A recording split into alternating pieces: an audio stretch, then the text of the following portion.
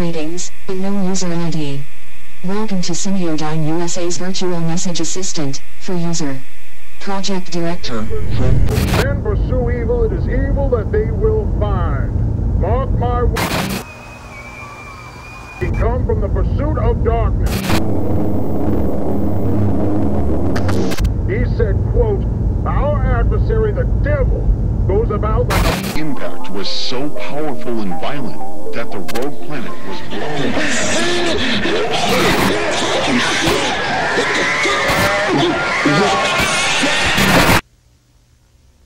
Tremble before the beast. You should make it easier on yourself and accept what it is that he bestows upon you. How many things do you think of in a day? 1? 2? Hell, maybe you think of 3 things. What do you want, a f***ing medal? It's happened to me from time to time, and though I call it anxiety, most people call it thinking.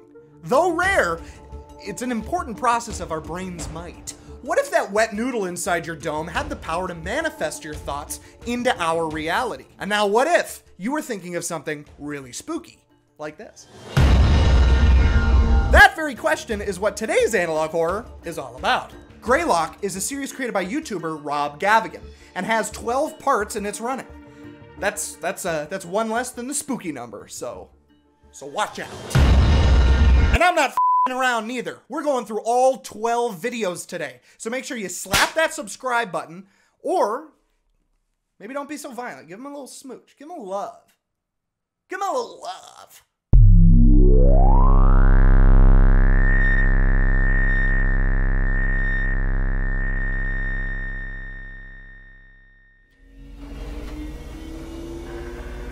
Primary systems online. Meeting sequence complete. Back Online opens with the view inside an abandoned Semiodyne facility, as someone has entered the building to extract data from one of their archive systems. Welcome to Semiodyne USA Enhanced Access Operations. Please enter your clearance credentials. Error. These credentials are not recognized. Clearance credential requirement overridden. Administrator privileges granted. Welcome back, unknown user ID. What would you like to do? Accessing archival storage form, GBA. Data extraction initiated. Data extraction, 10% complete. Data extraction complete. All data extracted to error, no. Who broke in? What's Semiodyne? And will I always be this short? These are questions we do not yet have answers to, but stick with me and we may just be able to figure a couple out. I'm hoping it's the height one. I will say that I think everything we get to see in this series comes directly from the data extraction in tape 1, which would explain a few things, because a lot of this stuff is stuff we shouldn't be seeing. And you're going to know exactly what I mean in a minute.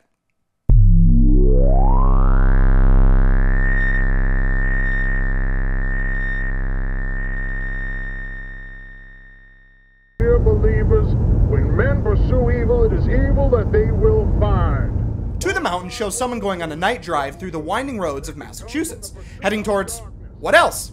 A mountain! Our adversary, the devil, goes about like a roaring lion, seeking whom he may devour.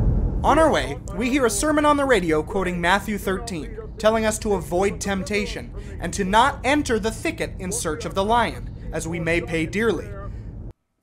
I don't think he's talking about a literal lion. I think it's more of a metaphorical lion. I think what's going on here is it's a little I doubt there's a real lion on that mountain, is what I'm saying. Once the driver pulls up to the foot of the mountain, we see some abandoned construction vehicles parked nearby, and a security gate that, of course, our driver ignores.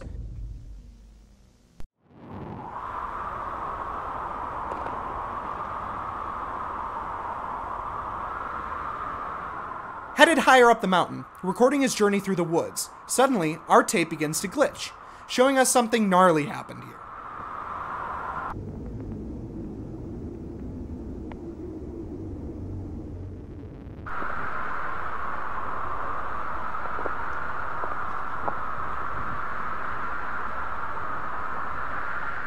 The audio from the sermon sneaks back in, telling us that presumably a pair of hikers wandered up here, finding what they thought to be the mangled corpse of an animal.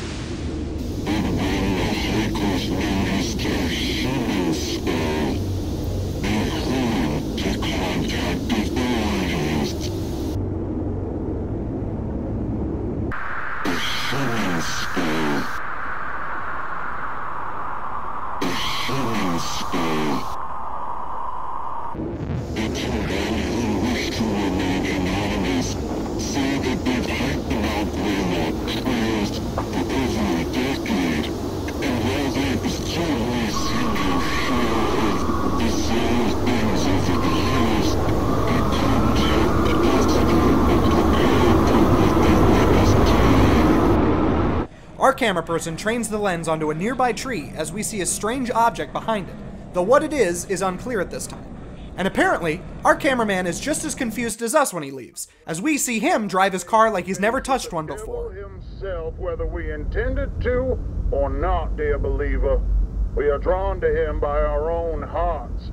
In Matthew chapter 15, verse 19, it says, "For out of the heart come evil thoughts, murder, adultery, sexual immorality, theft, false witness, slander." There is a shadow nested deep, deep within our hearts, within our minds, in a place most people don't even know exists within themselves. The devil is going to call to those depths, dear believer. And though you may tremble before the beast, you should make it easier on yourself and accept what it is that he bestows upon you.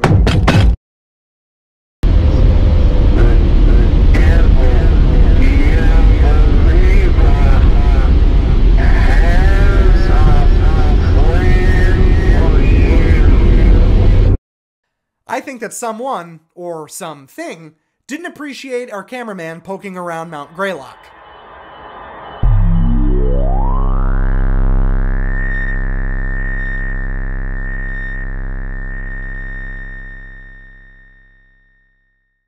It wouldn't be an analog horror without a training tape with some steaming pile of lore on the other side waiting for us, so that's what this is. Immediately, we learn this tape is meant for Alexander Marsh. So if that's not your name, click off the video immediately. I will call the police. Unless you're subscribed. If you're subscribed, then stick around. I like you guys. The tape is labeled TF1 and was manufactured in 1993 by Unit 13 and is apparently property of the United States Army. Yikes. And was created in partnership with Simudyne USA, the guys who ran the facility back in Tape 1. We learn about thought forms, or tulpas, which are beings that with great concentration can be manifested just by thinking real hard about them. A thought form is the manifestation of a person's will, emotion, or other deeply psychologically energized state into a semi-physical form, existing as not only an extension of the person, but as its own independent and sentient entity. Thought forms are also able to be witnessed and experienced by third parties, and are not limited solely to the person who developed them. Thought forms have been formed to serve as familiars, companions, or even friends to those who conjure them. According to key literature, thought forms can be intentionally formed by a single person or multiple people, though they can be unintentionally formed as well. But they are always manifested through the deep will and focus of a person in a considerably heightened state of connectivity with their own consciousness. Traditional thought forms can vary widely in their level of influence in the real world. While they usually take physical formations eventually, their earliest stages are more apparitional in nature, with brief manifestations, though most often remaining as an unseen essence, much like a phantom or a ghost. We learn that early on, thought forms appear like a phantom, or a ghost, and can move objects, manipulate electronics, or speak through short phrases, but with enough thought, can become much more tangible and enter our world much more permanently. It's even theorized that what we believe to be ghosts aren't spirits left behind by the recently deceased, but instead are thought forms conjured into our world by the grieving process. thinking so much and so hard during a state of emotional distress that they actually manifest a thought form of their loved one. Yes. We learn that a Dr. Bernard Hayes leads Unit 13's efforts in harnessing the power of subconscious thought, and has even created a big-ass machine designed to help manifest thought forms into the real world much more efficiently, where they will be kept in a chamber on site at Unit 13's facility. But don't worry, they can't harm us.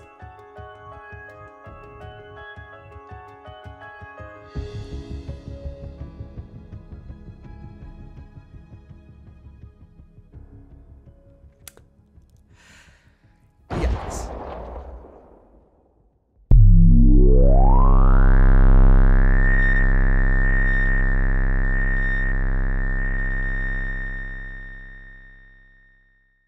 I'll give you one guess as to what this video is about.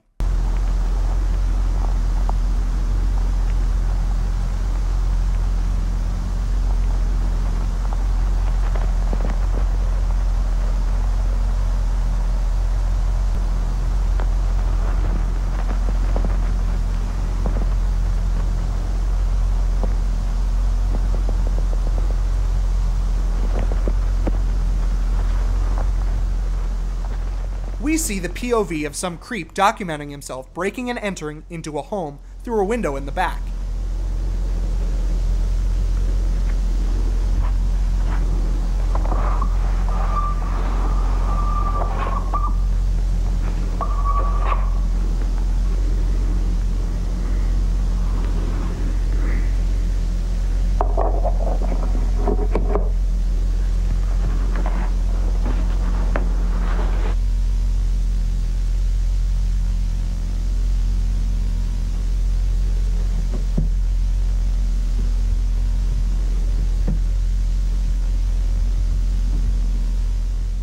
He quietly enters the home, and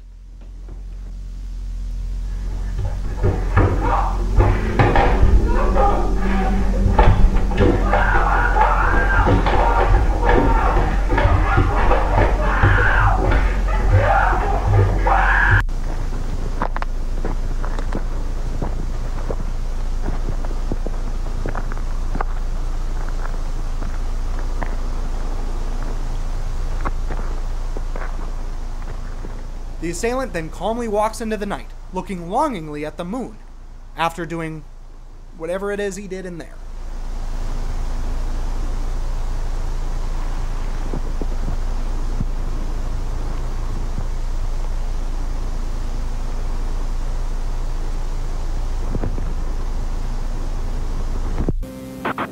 I'd like to thank my producer, my writers, my director, my friends, and you, the ordinary people who made me what I am today. Max Headroom premieres after moonlighting tomorrow. They did love me.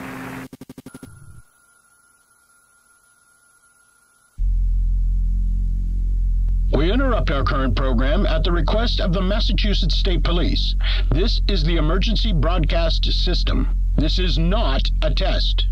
All normal broadcasting has been discontinued during the emergency.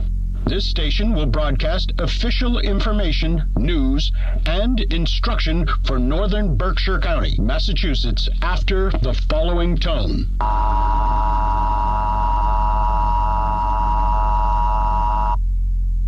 At 3:34 a.m., Massachusetts State Police confirmed the presence of a potential group of active and unidentified home invaders who have targeted 49 residences since approximately 11:15 p.m. last night. The attacks appear to be random, spanning across the towns of North Adams, Cheshire, Savoy, and Windsor. Residents are urged to take the following actions immediately. Wake all occupants of your home. Lock all doors and windows. Close all curtains and blinds. Gather in a secure area of your home where multiple exits are available to prevent yourself from being cornered. Additionally, residents are urged to arm themselves with a blunt object or firearm if available and licensed. Someone listening to the alert looks out their window, being met with the screams of both their neighbors being attacked and the attackers themselves.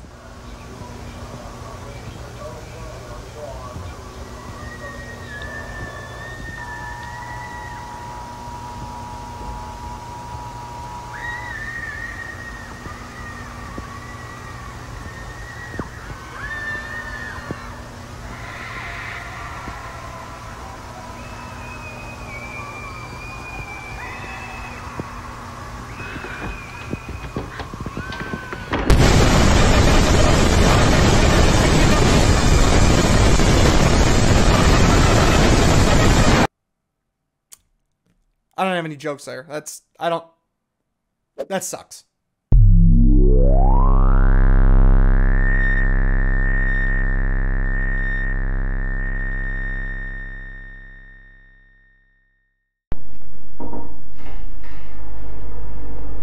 Well, hello again, Tiffany. Oh, hi, Wanda. Nice to see you. Nice to see you, too. We hear the voice of an expecting mother-to-be by the name of Tiffany Crisaldi getting a routine checkup. But suddenly... There he is. He's definitely a growing boy, that's for sure. And you're both looking really good. Oh, I love hearing that. Let's get some measurements to see exactly how much he's grown.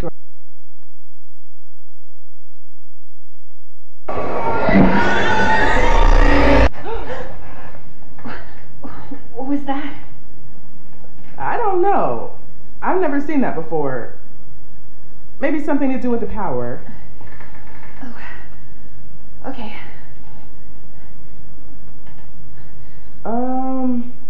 This is a bit strange. What? What's strange? Nothing to worry about or anything. Just having some trouble finding the baby all of a sudden. Maybe the machine messed up? Possibly. But I can still see everything else. It's just not picking up the baby for some reason. Has this ever happened before? Well, sometimes babies can move into certain positions that are hard to see. But you can't see my baby at all? I'm looking. Don't worry, he's definitely here.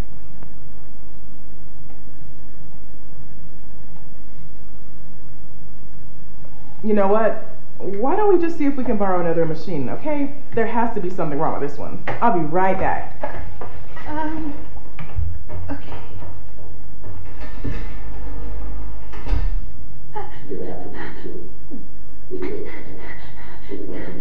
What are you talking about? No. This can't be happening. Your baby doesn't know the why? That makes no sense. Is it happening? No. It's not happening. Right now.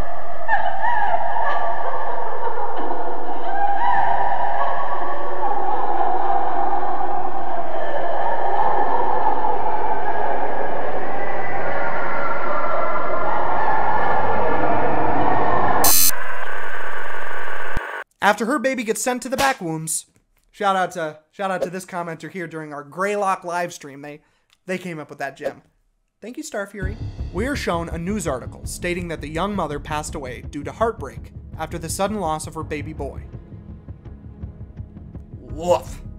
But if we rewind to the moment it happened, we see another news article, this time about the recent home intruder attacks. We also see this fella.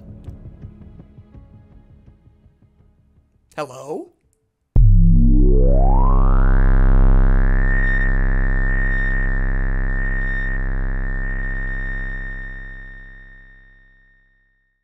Tape 6 opens with someone we heard about all the way back in Tape 3, Dr. Bernard Hayes, who, if we remember, is the go-to guy when it comes to spooky mind science. He stands in front of a room full of smart people giving a lecture. To achieve one singular goal, a goal that countless men withered away and dying in pursuit of, leaving their towers of work behind, to be climbed by coming generations, higher and higher they ascend, so that we will at last reach the one called God.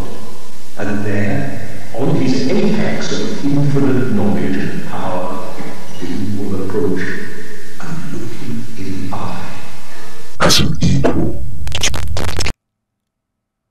Okay, Bernie. What a real fucking mad scientist thing to say. Okay. Welcome to Semiodyne USA's virtual message assistant for user. Project Director, Frank Porter. Next, we hear a Semiodyne system welcome Frank Porter to his answering machine. Though I think this is the same person we saw hack in during Tape 1. We hear a series of messages to Frank from Paul Morelli, owner and foreman of the Morelli Construction and Mining Company, taking place in 1987. Beginning playback of your messages. Message 1. March 24th, 11:14 a.m. Hey Frank, it's Paul Morelli. We ran into somewhat of an issue today. We came across these tunnels inside the mountain, pretty deep in, but, well, this is gonna sound a little crazy, but he told me to call if anything strange came up, and, I figured this qualifies. People have been here before. Some obviously man-made shit in there, like carvings and stone. This shit looks ancient, like real old. I took a crew in to look through it, but since part of the tunnels caved in some time ago, we're gonna just have to bust through it regardless. But I still wanted to make you aware of it. Anyways, I'll keep you in the loop. Thanks. We learned that Paul and his crew were hired to clear a path through the mountain to make way for a Simiodyne project, but before they got too far into the dig, they found tunnels had already been made inside the mountain. And apparently, they looked old as fuck. Probably about as old as your mama. Message 2. March 25th, 7:38 a.m. Hey Frank, it's Paul. Just calling to tell you the day might be a bit slower than usual. The next day, Paul tells Frank that a section of the tunnel that caved in when they discovered it had already been cleared out, and lights were installed inside as well. Which is all fine and good. You know, a bigger issue might be the crew reporting they see a creature lurking around the dig site. But a few of the guys said they'd seen something running around in the woods surrounding the site. I figured it's probably a deer or whatever, but seeing all the ruckus we're making out here, you know? But they all insisted it was something else. Something like a real tall man. Might just be some environmentalist moron trying to cause some shit, but, you know, he ain't done nothing, so I told him to keep focused on the project. For safety's sake, we're going to avoid the tunnel until I hear back from you. Alright, bye now. Later that day, Frank sends an archaeologist to the mountain to check out these apparently ancient tunnels. But after a while, the guy got the willies and fled. Which, to me, sounds like the right move, because the next day, Paul reports that most of his crew are getting sick, and apparently, that thing in the woods is still stalking the site. I saw that thing the guys have been talking about last night, stalking around in the tree line. I swear it had a face. Anyways, just call me back as soon as you can, Frank. One of the crew installs a hunting camera to hopefully catch a glimpse of whatever's out there. Though, all they catch is a little cloud of smoke.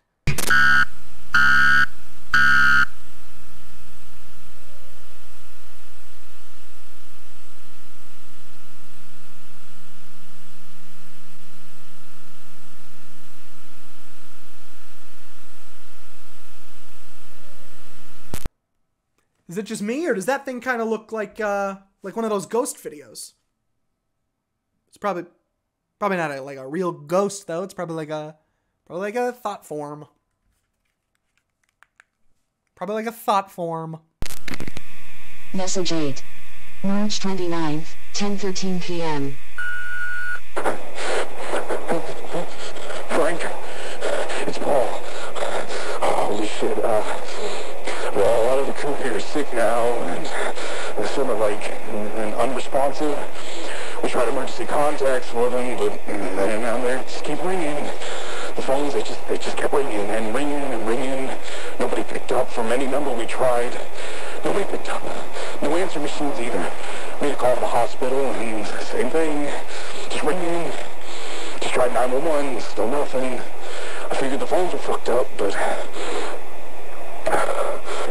the machine actually picked up.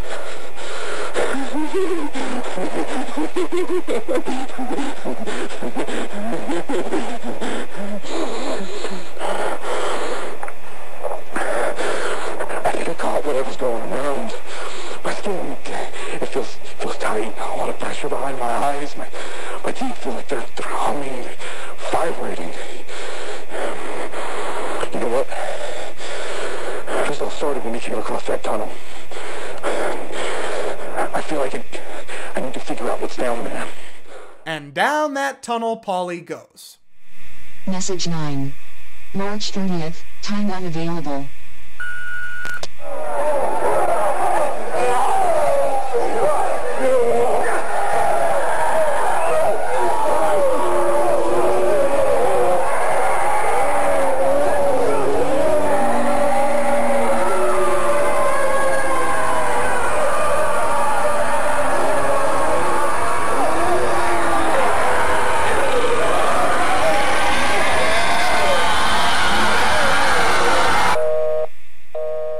chapstick ought to clear that right up, Paul. So, lather up and call me in the morning.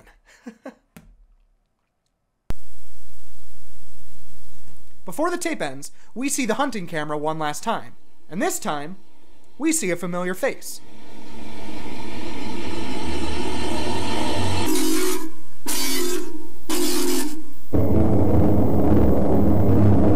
It looks like the same one that flashed on screen back in tape 5. Hello again.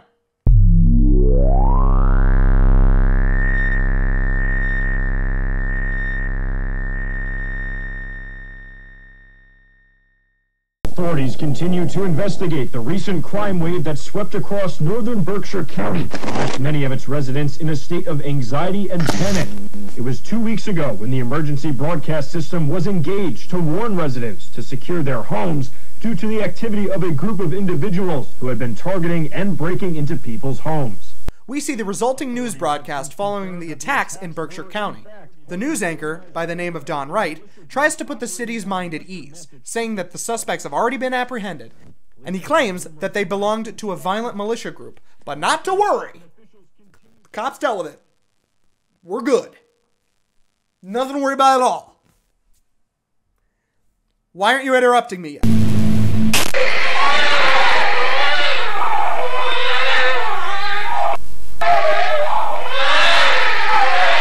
Back to normal for residents of Berkshire County.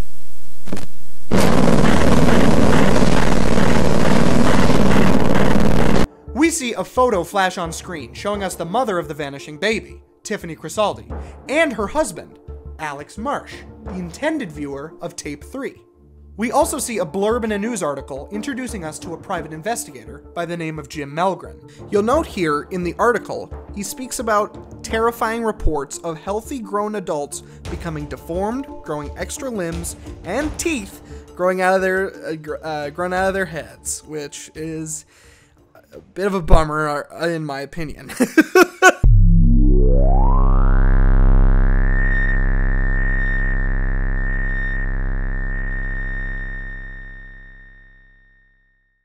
Tape 8 immediately follows the aftermath of Don Wright's hacked news broadcast, where 3 producers discuss the hijack. Well, we've been trying to reach him. We've called him multiple times. We've tried his pager. We've asked around to see if anyone's heard from him, but nothing. Right now we've got Gerald standing in for him tonight if Don doesn't show. Liam Hollander reveals that Don hasn't showed up to work today and isn't answering his phone. I'm sure he's fine. Then go to his fucking house. I don't care if you kick down his front door and drag him here by his ear. You bring him into the studio. Do you understand? Yes, Mr. Rosenbaum. Of course, I'll do that right now. There's some real powerful people depending on us right now. They need us to manage the response to these events, to let the public know what's going on, and the last thing we need is it going wider than it already fucking has. So do what you need to do, or I'm going to replace you with some producers who actually know how to produce a fucking show! Sorry, the file you are trying to access has been destroyed and can no longer be executed or retrieved. Please choose another file. Sorry. Then, our hacker from tape 1 tries accessing a file that was deliberately deleted off of Simudyne's systems. Said deleted file is the personal log of Arnold Eugene Rivers, the archaeologist who was sent to the mountain back in tape 6. My name is Arnold Eugene Rivers.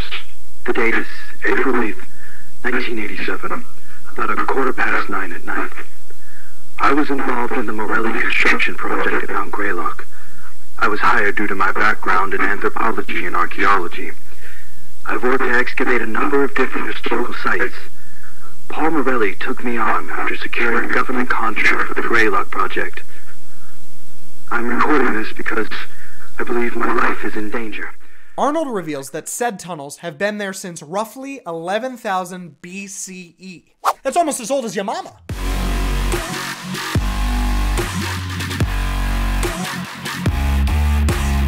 On March 25th, Paul cleared the interior of the mountain and asked me, accompanied by a small crew, to look through the tunnels and record notes on what I was able to recognize. I was then to report to one of the project directors, named Frank Porter, to offer my perspective on our findings. I kept this to myself at the time, But what we discovered in that mountain was not normal. Not only did I see the impact it was having on the crew, but certain aspects of my findings did not make any sense. Many of the artifacts were pre-colonial. Some were from Native American tribes, but there were other artifacts, some Mesoamerican, and others were shockingly Clovis in nature. Finding Clovis artifacts here means that people have been coming to Mount Greylock since at least 11,000 BCE. The tunnels all connected to a series of chambers deep into the interior of the mountain. That's where a majority of the relics were found.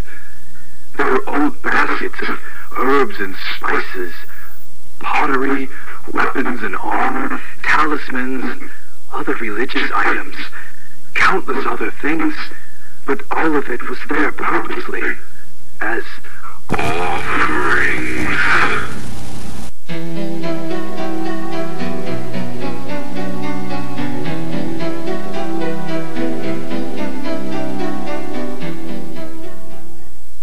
It was billions of years ago, when our planet was still mostly fire and rock, that a Mars-sized planet Briefly, had been we learned that billions of years ago, a planet collided directly with Earth, and upon its impact, it exploded into countless pieces of debris. Said debris formed what we know today as the Moon, but some pieces were left behind, deep in the Earth's crust. Maybe this is the event that set the stage, that introduced our world to a bunch of f***ed up f***s running around.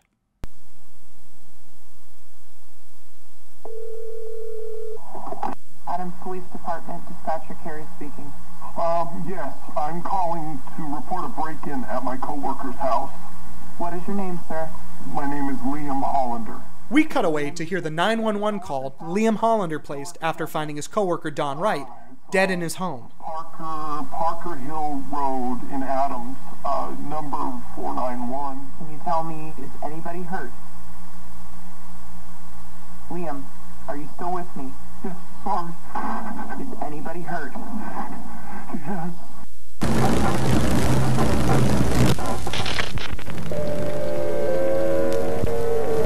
I guess you could say that things aren't going too Don right for old Don Wright.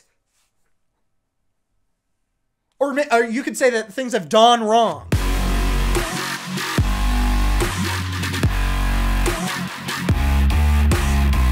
Back to Arnold. He shares that when he looked upon the carvings inside the mountain, he felt compelled to go deeper inside and meet with whatever potential entity eons of cultures have made sacrifices to. But he managed to resist the urge and flee to safety. I couldn't recognize a single familiar symbol, and it made me sick to even look at them. Let me be clear. I am not, nor have I ever been, a religious man. But there's something in that mountain. Something people of countless cultures over the history of our planet have been worshipping, but I don't know why. But I can feel it. Whatever's down there, I could feel it. I informed Mr. Porter in my report that the archaeological findings in the mountain are of monumental historical importance, and that there is certainly more to be discovered. And I recommended discontinuing construction there. But it's not as though I have any authority over this project. I fully expected to be ignored. Mr. Porter called me on the evening of March 28th, and we spoke on the phone briefly. It was as I thought. He disregarded my concerns. I informed him that I wasn't going to return to the site. He was so spooked, in fact, that he called Frank Porter and quit his job on the spot. And you would too if you saw what happened to the Morelli crew. Now loading. Morelli Greylock event, Group C, Survivor data. Profile for patient B3590. Rockford, Thomas. Malformations. Notes. Communicative. Patient prone to spontaneous violent outbursts. Treatment of heavy sedation recommended. Only communicate while patient is restrained or via intercom. Now loading. Profile for patient B9231. Washington, Samuel. Malformations. Notes. Communicative. Patient suffers from constant state of severe paranoia and delusions, resulting in unpredictable violent outbursts.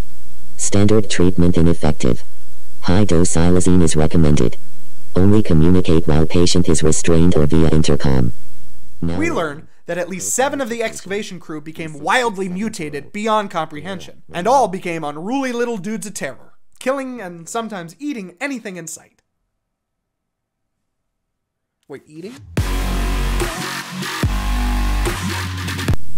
Notes. Uncommunicative. Warning, patient will attack on sight. Do not interact. Immunity to pain. Patient exhibits cannibalistic tendencies. All treatments ineffective. Immediate euthanasia recommended. Now loading. Profile for patient. B4041. Oakhurst, Scott. Malformations. Notes. Communicative. Communicate with caution. Warning, patient actively pretends to be benevolent and friendly. Strong homicidal and cannibalistic tendencies. Killed and partially consumed 6 staff members on April 6, 87. Patient laughed hysterically during the attack. All treatments ineffective. Immediate euthanasia or permanent restraint for further study recommended.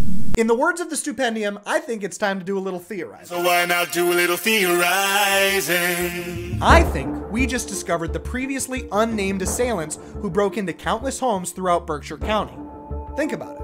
After crawling out of the mouth of Mount Greylock, these crazed lunatics traveled to the nearby towns and started freaking the fuck out down there, killing anyone in sight. Hell, we even saw that gloved hand thrust under the window in tape 4. Definitely could be the hand of a miner. Glove of a miner. Glove of a, someone who mines. Someone,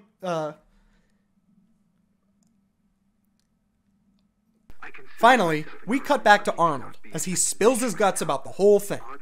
It sounds like after Frank Porter reluctantly accepted his resignation, Arnold found his front door had been unlocked. Would the government really send someone to kill me over this? I feel like I'm paranoid. Like I've lost some of my mind. But I came home from the grocery store the other day and my front door was unlocked. And I know I had locked it before I left. I scanned my entire house for traces of anything, but found nothing out of the ordinary. I even checked and replaced all of the light bulbs.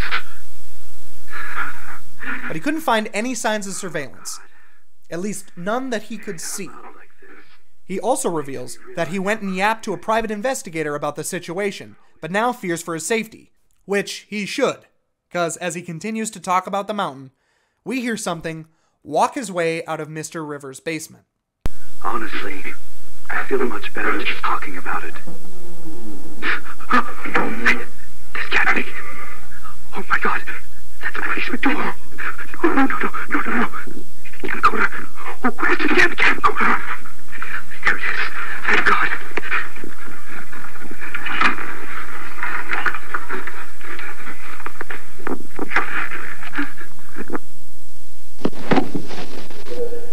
They're here. I'm inside my bedroom closet. I'm going to keep the tape recorder running, and I'm hiding in here with my files. If something happens to me, and you find any tapes or files somehow, please bring it to the investigator, Jim Malcolm of North Adams. That goes for this video footage as well.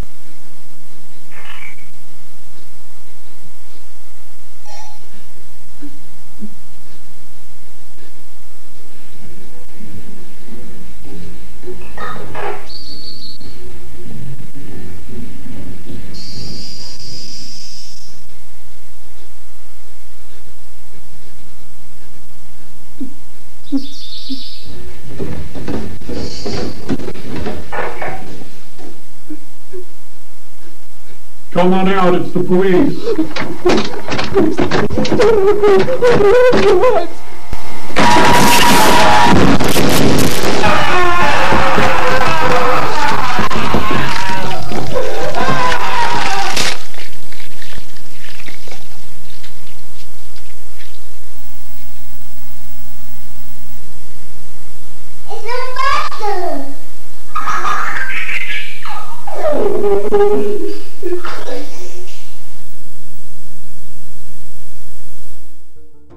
It's the same face we saw at the dig site. It's the same face that flashed on screen during Tiffany Crisaldi's ultrasound. And, it's currently ripping Arnold apart, all the while using the voices of its past victims. Whew, boy!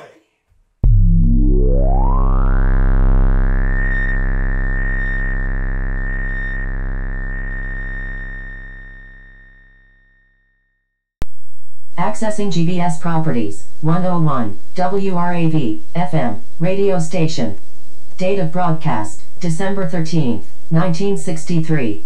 Segment, announcement of the National Access Initiative. Beginning playback. Our hacker from episode 1 loads up a radio broadcast from the early 1960s, where we learn about the National Access Initiative, which was designed to give the American people easy access to information, as well as communication, right at their fingertips. Citizens around the nation would receive care packages which included televisions, telephones, alarm systems, and flashlights. The president at the time, Lyndon B. Johnson, partnered with who else? Semiodyne USA, to help create these packages and distribute them across the US. But you see, there's one small caveat. Every product they sent out was bugged. Meaning both Semiodyne USA and the US government has eyes and ears inside every home across the nation. That sucks. That really blows. TBH. Don't care for it.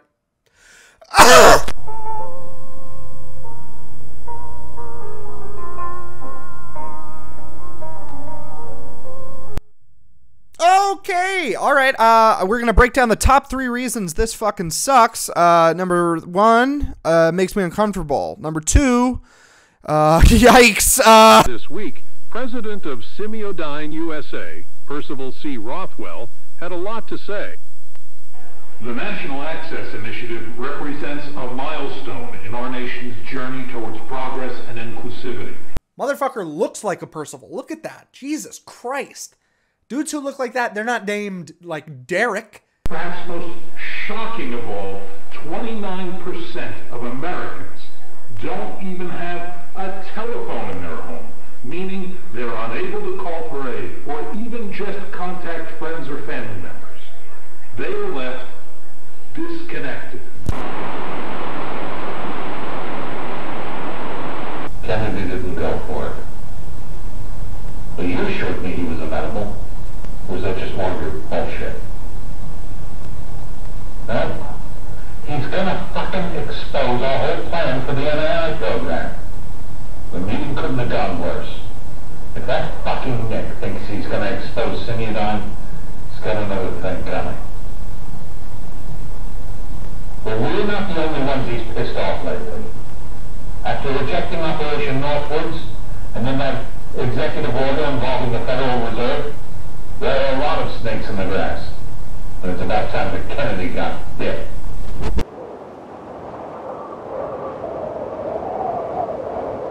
At Semiodyne USA, we're building the future. Semiodyne USA is here with you every step of the way.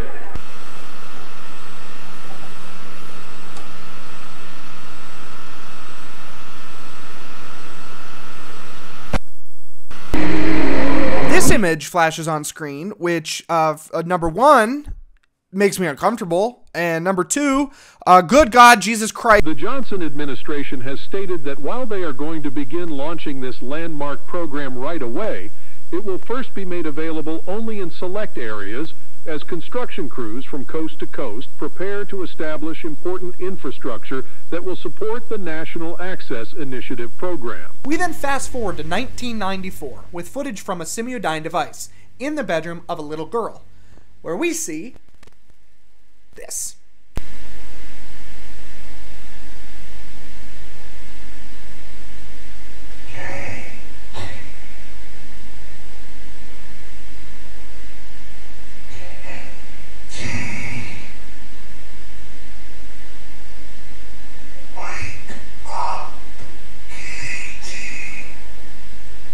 Hello? Hello? Is somebody there?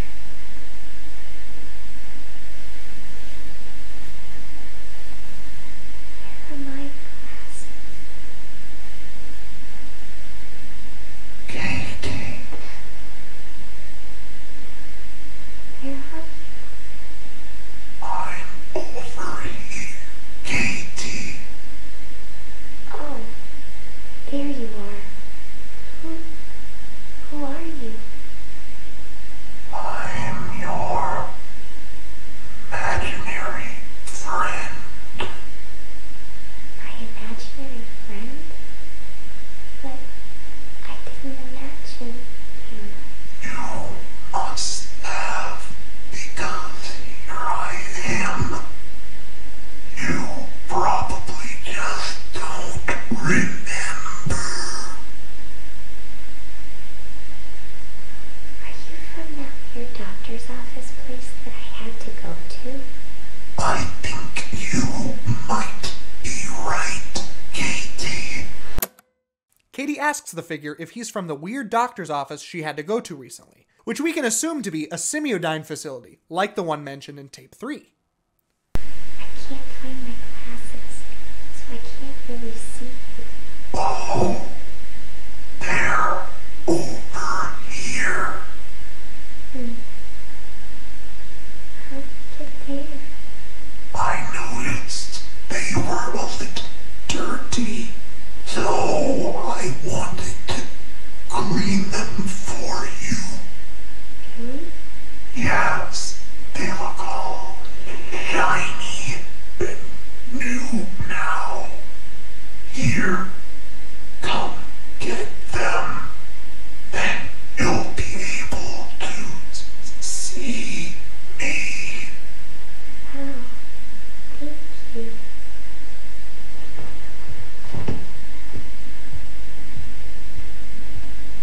Where are they? I still can't really see because my eyes are so bad. You reach out and I'll put them into your hand. Okay. Okay. Closer.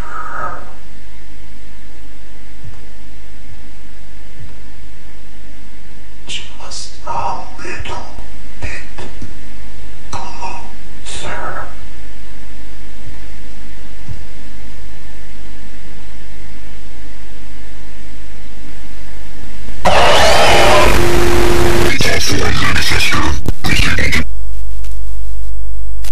After she's attacked, for a moment, we see Katie hooked up to the Thoughtform Manifester.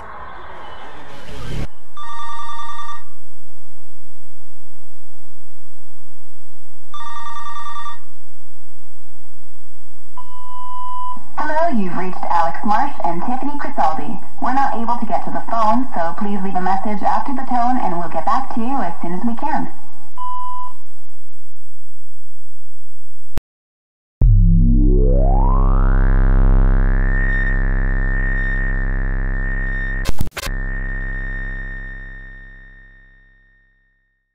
Messages from the Dead begins different.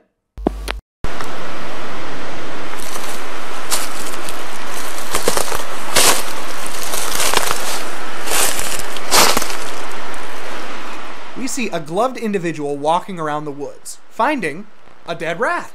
And what do you do with the dead rat you find in the spooky woods?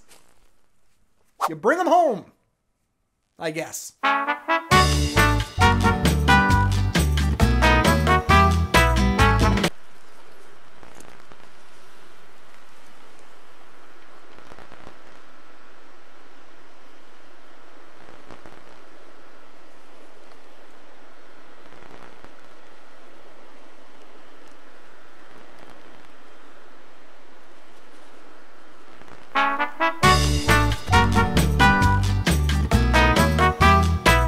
Next up, we see the other end of the missed phone call from the last tape.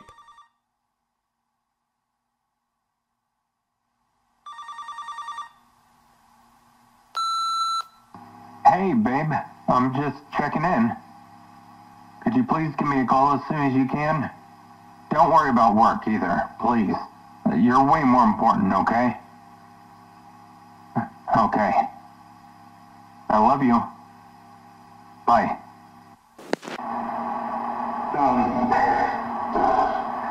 After we lost the baby, I stayed home for almost a month. We both took it hard, but I was just really worried about Tiffany. She seemed to only be getting worse with time. She spent a lot of time by herself. When it came time for me to return to work, we decided I would call home every day during my lunch break, just so we could talk and check in on each other. She always picked up the phone whenever I called. She knew it would worry me sick if she didn't pick up the phone. But this time, on that day, she didn't pick up.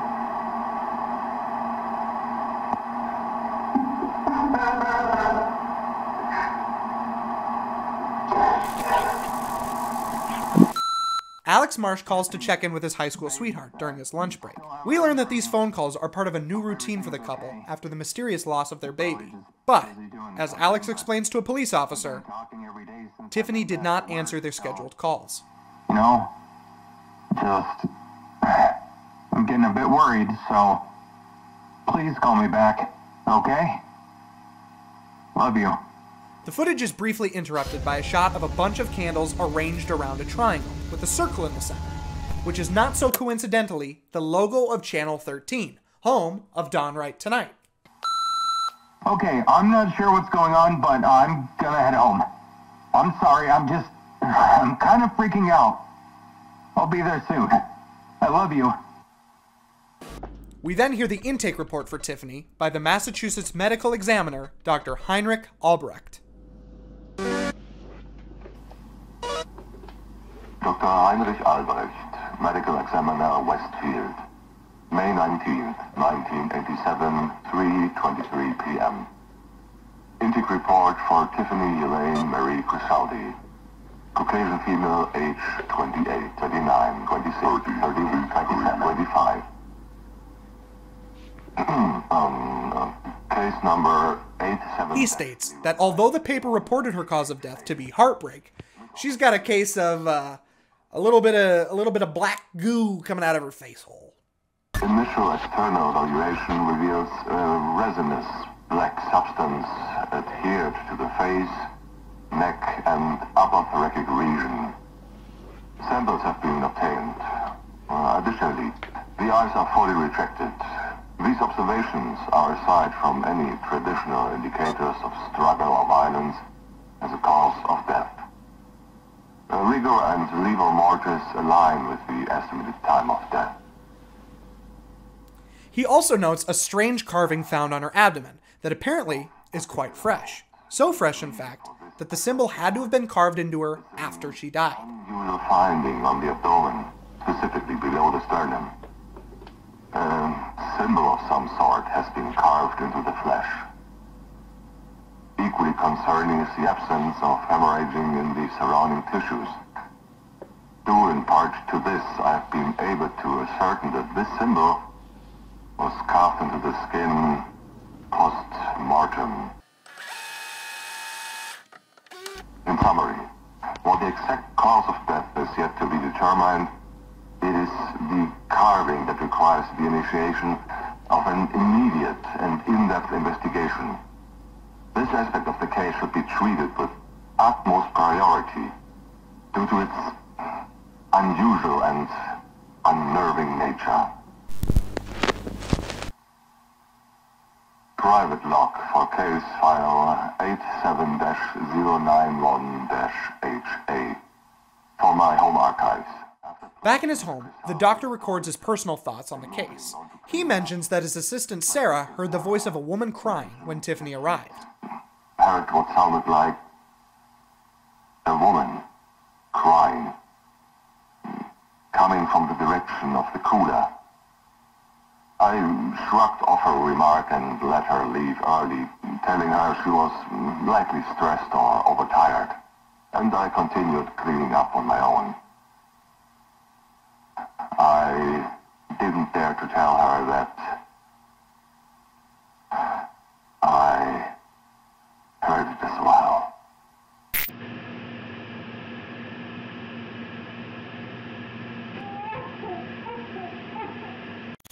Okay, Tiffany, we're recording now. Okay.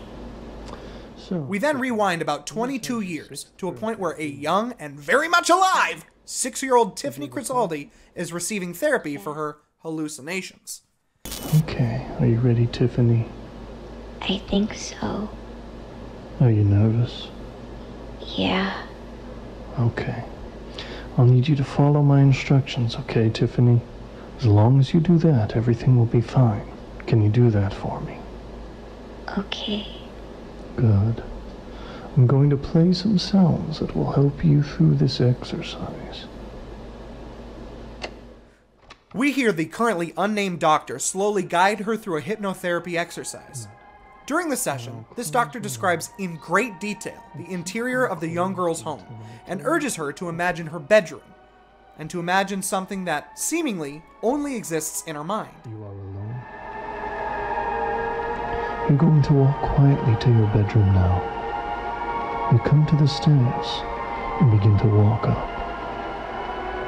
You hold on to the banister as you go, letting your hand slide up. Step. Step. Step. Step. You reach the second floor hallway. Everything is in its proper place. You are alone. Nobody else is here with you. You look to the right and you can see your bedroom door closed at the end of the hall.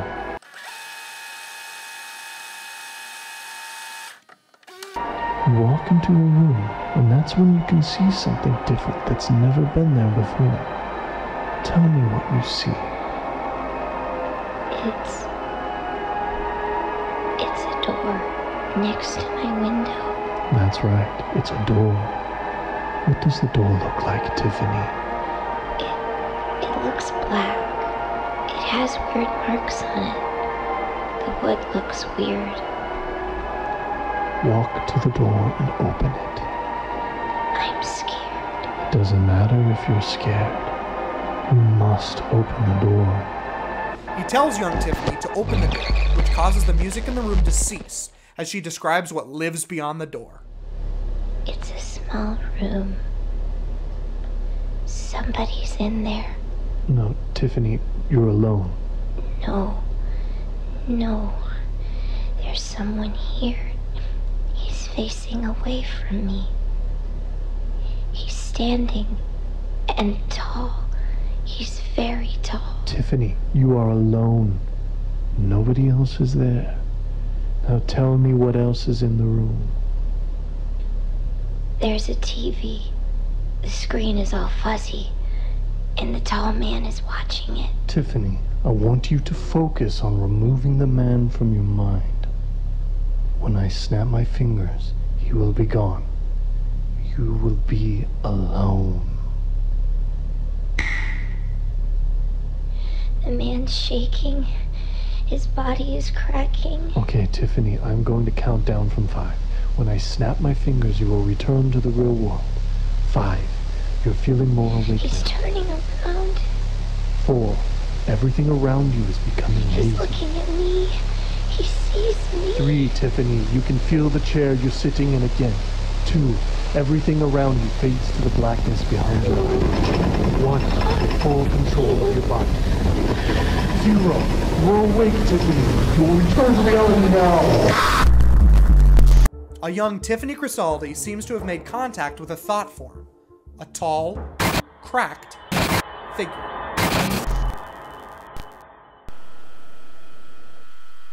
Back to the freak in the woods, we see him bring his new rat friend home. Oh no, don't do that to rat friend! Whatever did you?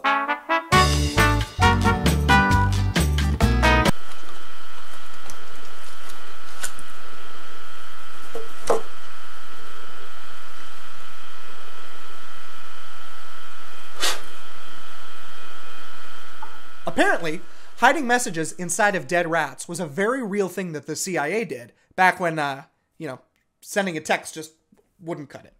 The tape inside of Rat Friend is addressed to a black-gloved man, a man by the name of Jim Melgren, the same private investigator we read about in Tape 7, and the same private investigator that Arnold Rivers contacted in Tape 8.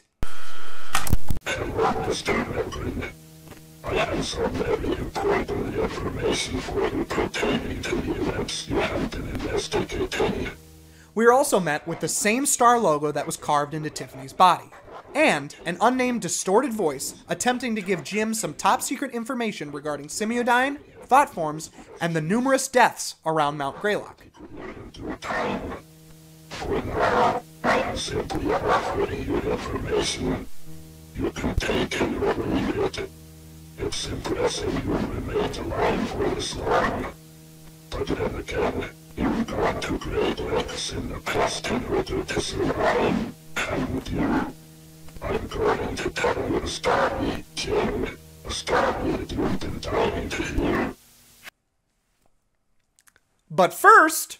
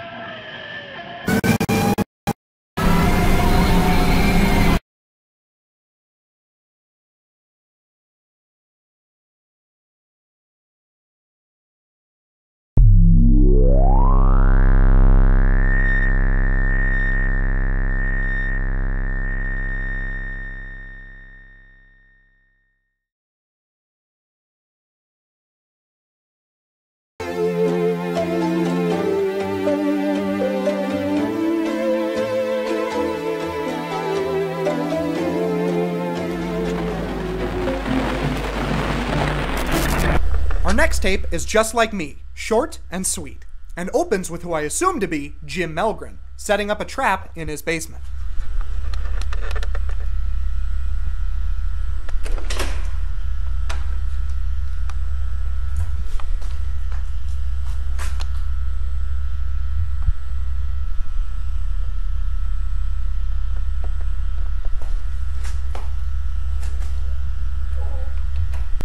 Throughout the tape, we see the same creepy occult candles in the formation of the Channel 13 eye logo.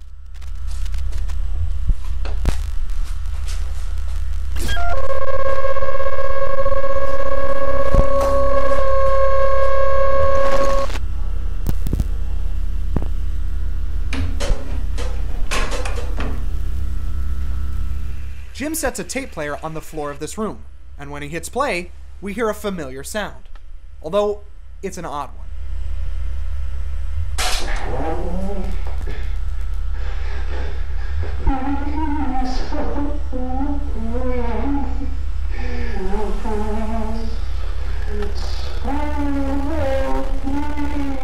We hear the sound of Alex Marsh crying during his police interrogation video, and after a while, the video completely glitches out, and I think that means a couple of things.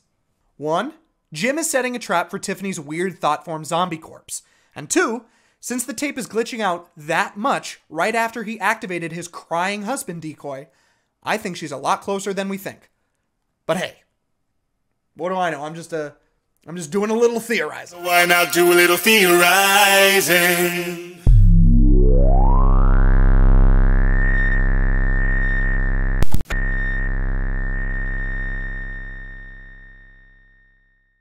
Our last tape of the night is another Simiodyne video cassette, which this time is intended for Charlotte Melgren, presumably the daughter of our humble investigator. So, if that's not your name, click off, buddy!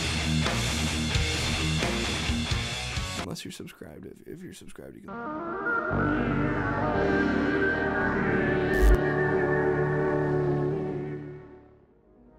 Greetings, and welcome to the second video program in the Preconditional Protocols and Orientation video system for Unit 13, TF2, Waking Your Subconscious. This video... The tape issued to Charlotte is entitled TF2, which must mean that this is the intended second training video in the Thoughtform series, as we watched TF1 back in tape 3. I love it when a plan comes together. I love it when a plan comes together. The tape was designed to wake the viewer's subconscious, ensuring maximum thoughtform manifesting ability. You may also notice there's a little guy in the background of this video getting a lot closer. It takes time, he's getting closer, it's very spooky, and I don't like it. This exercise will present you with 5 separate sets of words. Each set will contain 6 words. For each set, you will have 10 seconds to choose the one word out of the 6 that you feel doesn't fit with the others, and write it down in your workbook or on an appropriately labeled piece of paper. If you do not have your workbook, simply write the numbers 1 through 5 vertically on your paper, and place your answers beside each corresponding number. Now, let's begin. We see a list of words flashing on screen, which we are told to sniff out the word that does not fit with the list. I'm not going to go through all of them, but as you can see, yikes. A photo of a woman with 2 dogs flashes on screen, followed by a news article that's a tad difficult to read, but we can glean that it's about the same woman in the photo and her animal rescue sanctuary. A few words more, we see this message. Where is your precious dog, Jim? As we get a better look at that lady, Charlotte Jean Melgren, missing. We also see a few frames of what seems to be Paul Morelli's camera as he walks through the tunnels within Mount Greylock. Priming complete.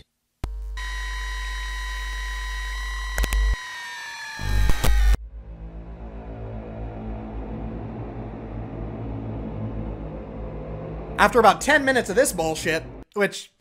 to be fair, yeah, I'm skipping about 10 minutes here, and it's all cool stuff. So if you want to take the TF2 test yourself, make sure you click the link in the description. As I was saying, after about 10 minutes of that bullshit, we are shown some security footage of Charlotte's Forever Friends Animal Sanctuary, after the motion detector was triggered by something that entered the dog kennels.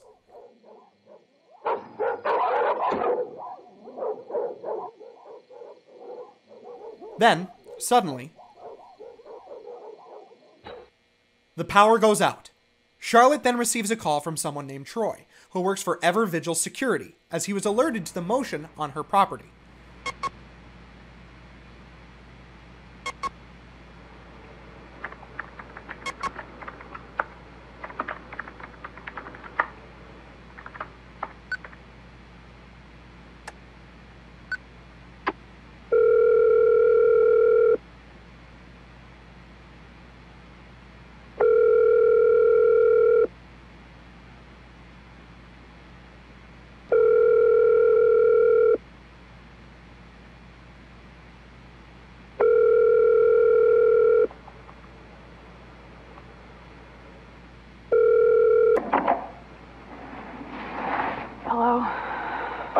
Yes, hello, this is Troy with Ever Vigil Security. Am I speaking with Charlotte Melgren?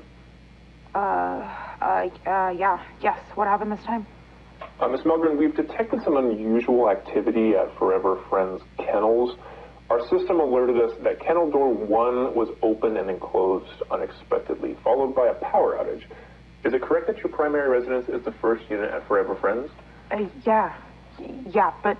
Okay, so I'm not the one who got the security system. It was my dad. So I don't know if there's some way to fix this or whatever, but you guys have called me in the middle of the night like 5 times in the past couple of weeks, and it's all turned out to be false alarms. Every time. Charlotte mentions that her father, Jim Melgren, is the one who set up the security systems. Jim must have a reason to be suspicious of other people. Or maybe he's just trying to protect his family from an evil corporation by the name of Semiodyne.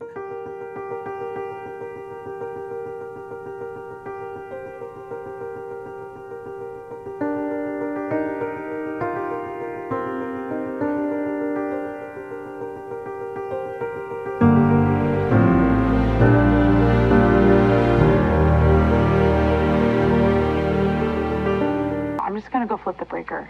Ms. Milgren, we strongly advise against going outside or into the kennels, especially with the power outage. We can call to have a police officer dispatched, and they can make sure it's safe before you... Wait, hold on. Is there any way we don't have to do that? I have to be up at 6, and the last time it took them over an hour to get here. For nothing. Please. Ma'am. Like I said, this has happened a ton of times, and plus the dogs aren't even barking. If someone was in there, they'd be going crazy by now. Ma'am, I could get in a lot of trouble if anything happened, and I didn't call anyone. It's company policy. How about this? I'll keep you on the phone while I go, okay? I'll switch to my cordless and everything. If anything happens at all, you can call the police. Miss Milgren... I will even grab my flashlight. Just let me at least check tonight's footage to make sure everything looks okay first, all right? Yeah, of course. Go for it. Okay, let me see here. Troy reluctantly lets Charlotte walk into the kennels to flip the breaker back on. But first, he insists on checking the previous 5 security alerts from the past month that Charlotte was told were just false alarms. Okay, I'm getting an error. It's not letting me review it. Well, I can just head over really quick. Like, real quick. Well, there's no motion alert in tonight's logs, so... okay, just please be quick and safe. Thank you. Seriously, I'm gonna go throw some clothes on and, grab the cordless, okay? Yeah, all right. I'll look into the false alarms you mentioned and see if I can figure out what's going on with that. Okay. Be right back.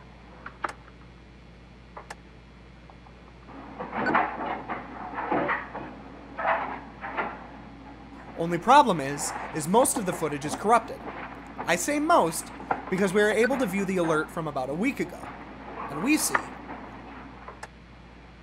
Okay, on the cordless. Got my flashlight. Still there? Yes, ma'am. Okay, heading outside now and then going right across to the kennels, so just hang on another sec. Okay.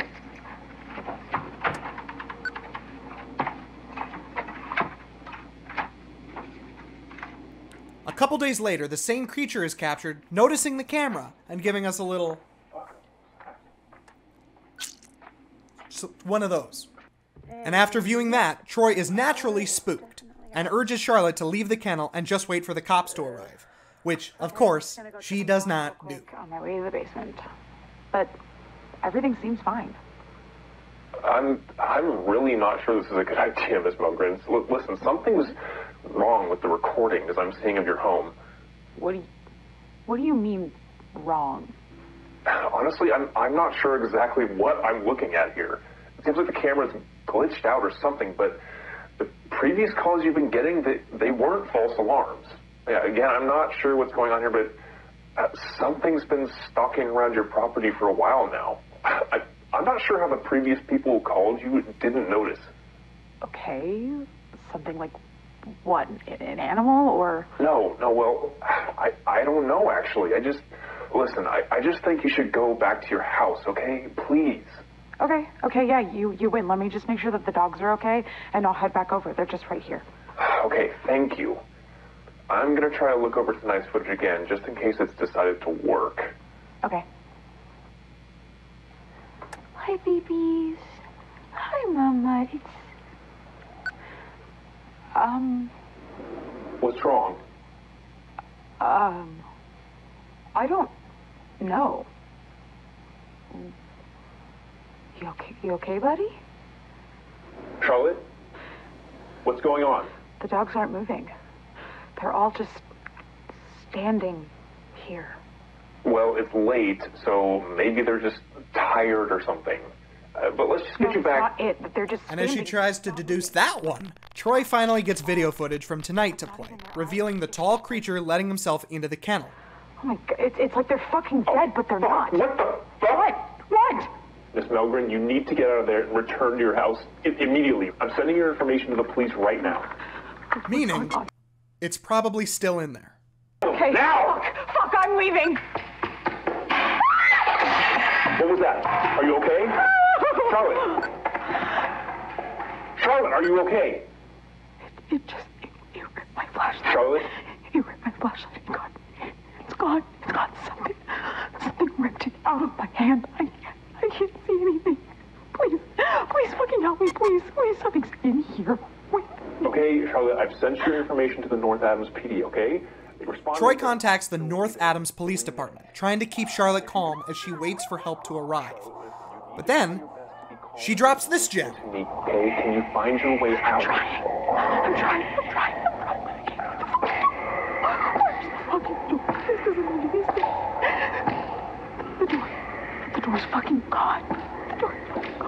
Charlotte, you're gonna be okay. Just listen to me right now. Feel along the wall until you get to a door or a window, okay? Okay. Do it right now, nice and quick, all right?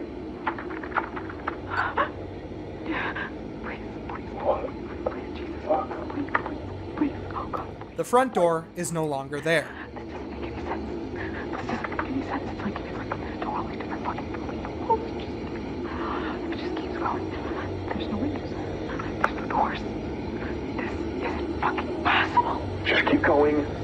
Stay focused. There must be something. I'm trying.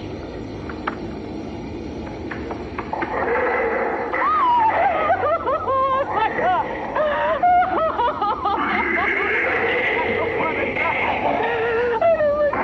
You need to keep feeling our way out, Charlotte. Don't let anything distract you.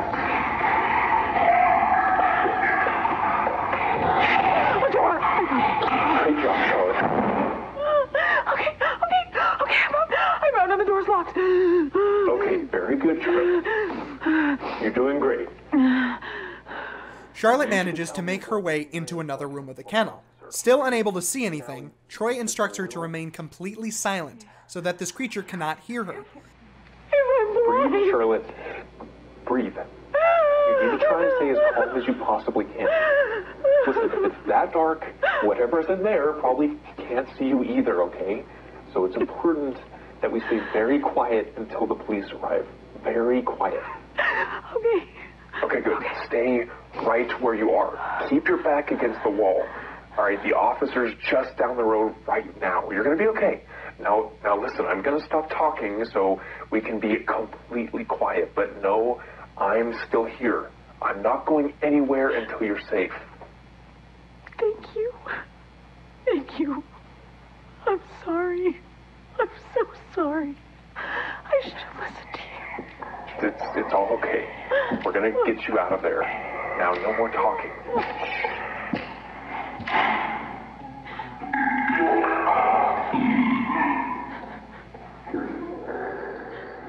And as we hear it grow closer and closer, Charlotte sits in silence, as it sounds like the monster is coming face to face with her, unable to see her.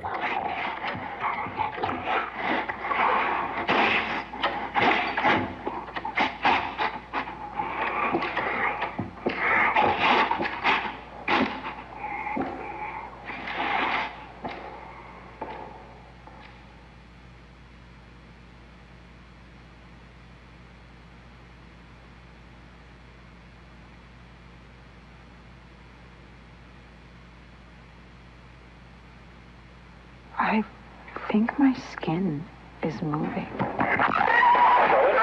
What's going on? Charlotte! Charlotte! What's going on? Charlotte! Charlotte! Charlotte!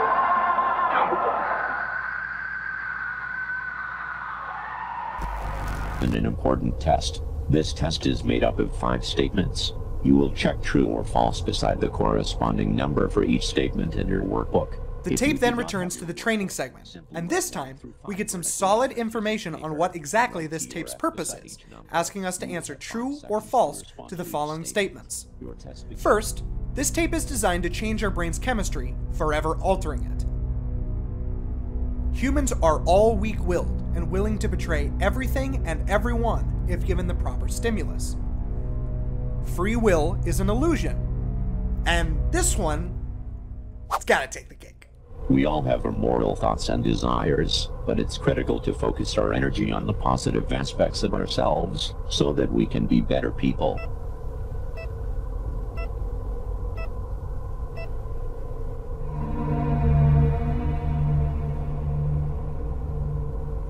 The The darkest aspects of your mind are part of a larger psychological entity that resides deep within your unconscious.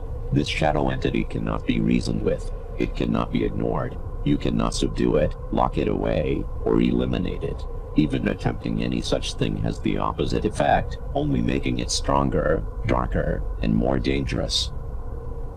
Our dark and immoral thoughts apparently exist in our minds as a shadow entity that, if denied, only makes it more powerful. Oh yeah, and we're supposed to open the black door within our brain.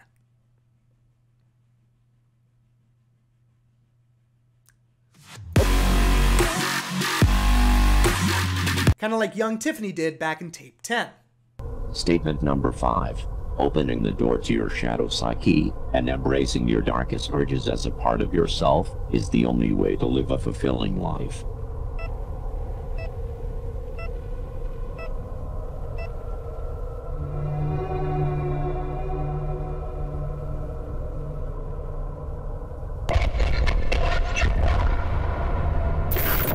Testing complete. We then see a few visual and audio stimuli to help us complete our training. And again, some such visuals include some spooky faces, like this one, that I believe is Don Wright.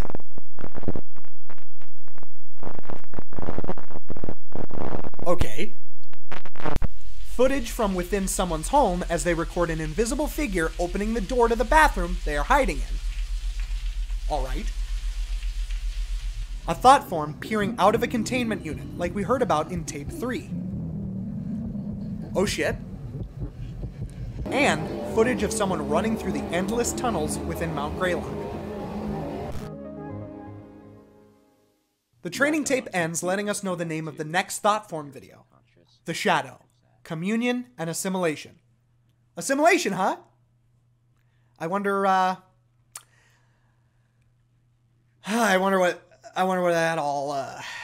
that's all about. We then cut back to the Forever Friends dog kennels as a police officer has finally arrived on the scene, and we get to see the fate of Charlotte Melgren. Okay, well, proceeding to the basement.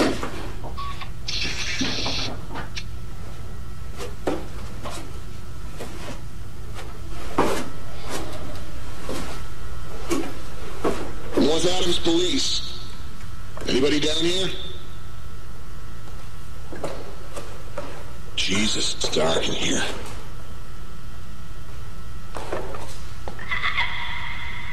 The fuck was that?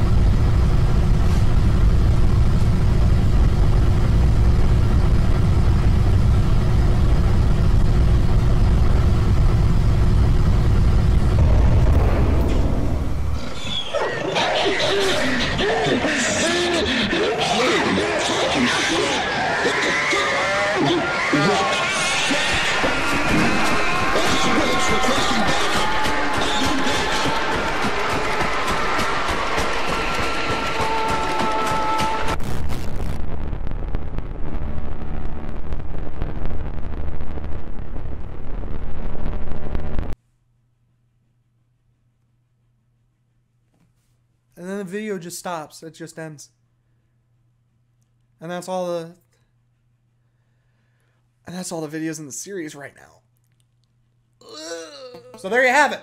Greylock. Every single video, all in this video. How long's the runtime on this one? Jesus Christ.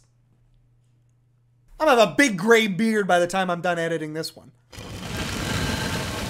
Carter, piece of shit. A fantastic series, in my opinion, that the further you go, the more it connects. You just gotta mix some things around.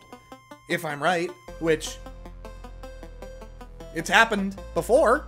Huge props to everyone on the Greylock team and the creator, Rob Gavigan. Again, if you've liked what you've seen here today and you want to see some more of the things I cut out or didn't quite cover, why don't you go ahead and click the link in the description to watch the original series.